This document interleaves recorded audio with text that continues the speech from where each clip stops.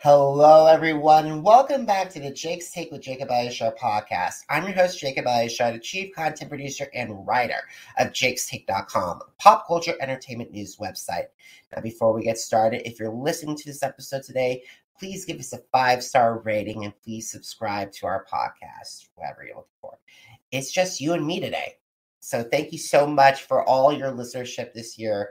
I want to thank everyone who supported and listened to this podcast. Because of you, we have doubled our listenership. Because of you, we are now in 92 unique countries, or listeners from 92 unique countries. So thank you so much for that. Because of you, we doubled our downloads as well. So thank you so much for all of your support. I really appreciate it. So let's get to the news.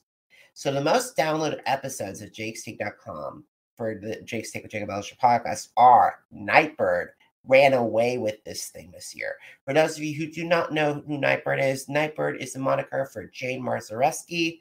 She is a Zanesville, Ohio native that received Simon Cowell's Golden Buzzer during the America's Got Talent Season 16 auditions. I loved hearing from Jane, and I hope that she's doing great, and I hope that we continue our conversation next year. Anissa Shiket was number 2. She on our most downloaded episodes. She is fabulous, and I love speaking with her. Followed by Jake's Take friends One Accord, who had an incredible year on America's Got Talent, and I cannot wait to see what they do next. I got to give a big shout out to Brent Wolgamott, who came on to celebrate our 2nd anniversary. He was our 4th most downloaded episode of the podcast. 2 of America's Got Talent's great vocalists this year, Storm Large and the one and only Brooke Simpson, were 5th and 6th on this list. And if you're a fan of Survivor and the Challenge, then Jay Starrett was our 8th guest. He was fabulous. He was absolutely amazing. Great conversation with him. And also, I want to give a huge shout out to Nick Hamilton of Captain Fantastic and It Chapter 1 and It Chapter 2 fame. I love talking with him. Followed by the Curtis family C-Notes. They are an absolutely amazing family from San Francisco, and you guys got to check out their stuff. They're absolutely fantastic. Like I said earlier, 92 countries. We've had listeners from 92 unique countries this year. And our most listened to, and our listeners that were in the most countries that were represented include this year were United States of America, Canada, United Kingdom, Australia, India, Germany, the Philippines, Sweden, Brazil, and France. So thank you all very much who listen in those countries, who listen to it. I really appreciate your support. Continue to please spread our podcast around the world because I would love to get another global audience for 2022. Now, some of my favorite conversations from 2021, a big of them are the first, we got to get started with America's Got Talent. I want to thank a huge thank you to Scenario PR and NBC because this was the biggest year that the Jake's Take with Jacob Elyachar brand has ever done with America's Got Talent. I had the opportunity to interview 11 acts, and out of those 11 acts, 10 of them were quarterfinalists, and those quarterfinalists, 7 of them became semifinalists, which made me so happy. And then finally, 5 of them became finalists, and 2 of them, Brooke Simpson and Desmond Child, became grand finalists. And then finally, Desmond Child won an entire show. So that was amazing. Congratulations, Dustin, and congratulations to all those acts that participated on America's Got Talent this year. You all were incredible. And I also want to give a big shout out to my friends at the virtual press room because this was an incredible opportunity, not just speak with the acts and the alums, but for the first time in my career covering the show, the one on-air talent. And what I mean by on-air talent, I'm talking about our judges and our host. I got to say, I want to say thank you so much to Howie Mandel for answering my question on 5 different occasions. Heidi Klum, thank you. I never thought I would get to have a chance to interview her or talk with her. So, and I talked with her 4 different times. So it was great.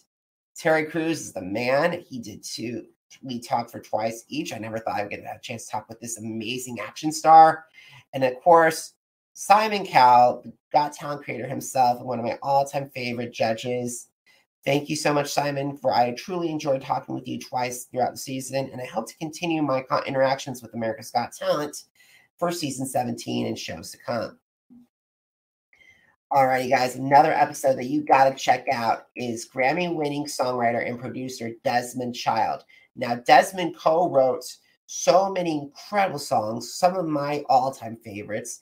He co-wrote songs and produced songs for Aerosmith, for Bon Jovi, for Cher, for Joan Jett, for Katy Perry, for Kiss, Ricky Martin, and Zedd. He also had a huge success with Ava Max's Kings and Queens this year. It was great. And you can catch that episode.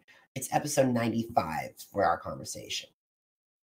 Another incredible singer and vocalist is actually Audrey DuBois Harris. She was a guest on our 130th episode, milestone episode show. She has one of the greatest voices I have ever heard in my entire career as an entertainment journalist. I loved learning about her relationship with the one and only Queen of Soul, Miss Aretha Franklin, and I loved learning about the story behind her album, Lift Every Voice. I want to give a huge shout out to Jay Starrett. I loved hearing about his Survivor, first Millennials versus Gen X experience, his time on X on the Beach, and of course his war stories, the Challenge Troll of Madness and Challenge Double Agents. I loved hearing his story regarding how he defeated show icon C.T. Tamborello during that crazy elimination in the early days of the Challenge Troll Madness. And I also loved his insights on being part of Leroy and Teresa's final season, respectively. And I really hope and pray that Challenge Gods bring back Jay, because Jay, in all honesty, Spies, Lies, and Allies was not the same without you. So please, Challenge Gods, bring back Jay Starrett. Alrighty, and you can check out Jay's episode on episode 102. My next guest that I want to give a huge shout out to was Mayor Malik. Now, Mayor Malik is a singer-songwriter, and we recorded our pop conversation on Rosh Hashanah before he was ready to lead services in Israel. I love speaking with international guests, and that was just an amazing thing to have a recording from Kansas City talking to someone in Israel. That's still mind-blowing. So thank you so much to StreamYard for that. We're not sponsored by StreamYard, by the way. Okay, but what I love about Mayor's conversation was his approach to songwriting and the time that he spent with Alicia Keys when she visited the country. You can hear all about that at episode 133. I love talking with Sasha Allen. She was absolutely an incredible actress and singer. For those of you who know her, she was actually on The Voice fourth season, on Adam's team and then on Shakira's team. She was a semifinalist, but I loved hearing her stories from the revival of Hair of 2010 and also Pippin, not to mention performing in Havana, Cuba with the Rolling Stones. You could check out that was Cuba Libre concert for the Rolling Stones did. 500,000 people attended, and still it's been incredible to hear Sasha's story about that. Now, in addition to that, she also spoke interest about returning to Voice for an All-Star season. So, Voice producers, please get that ball rolling, because I would love to come back and recap the show.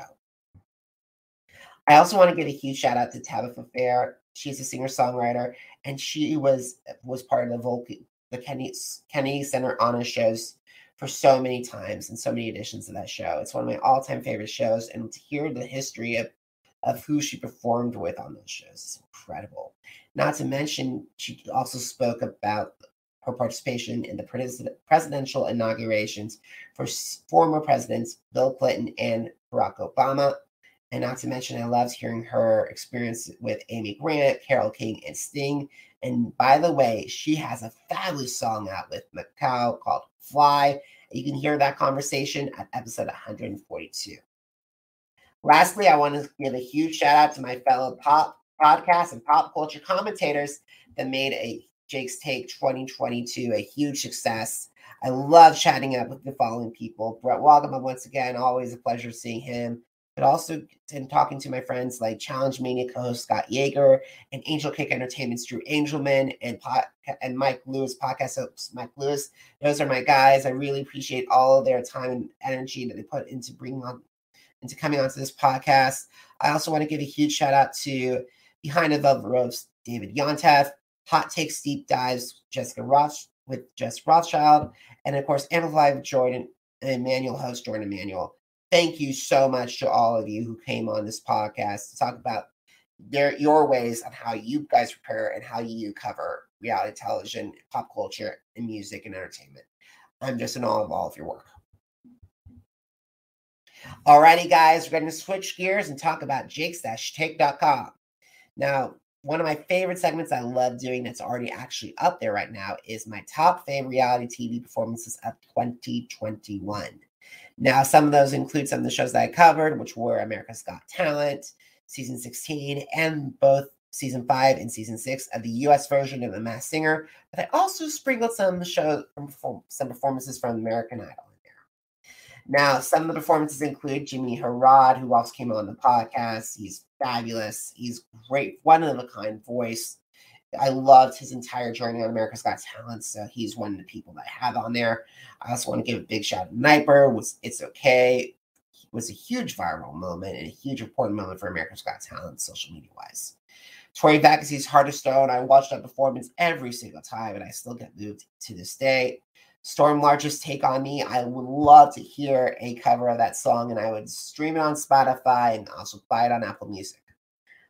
Willie Spence gave me chills when he covered stand-up when he was on American Idol.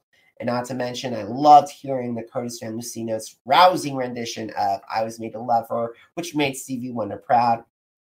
Finally, I want to give Cassandra Coleman from American Idol a huge shout-out as she held her own and sang Go Your Own Way with the one and only Lizzie Buckingham. It was one of my favorite finale moments from this year. And now over to the Masked Universe, where I got to see where the Queen of Hearts reigned supreme season 6, and I got to give Jewel credit. She was fabulous. And one of the performances that got her that win was her cover of Bishop Briggs's River. And I also want to give a huge shout out to Masked Singer season 6 runner-up Todrick Hall, who blew everybody away with each and every performance. But my personal favorite was his rendition of Britney Spears' Circus. Finally, I cannot forget the Yeti Mask, a.k.a. Omarion, for Bless the Broken Road. That song still gives me chills, and that was wonderful. Anyway, coming soon on jakestake.com, you'll hear from my favorite albums of the year, including Adele, Alicia Keys, Diane Warren, Ed Sheeran, Elton John, Jimmy Allen, and Jimmy Jam and Terry Lewis.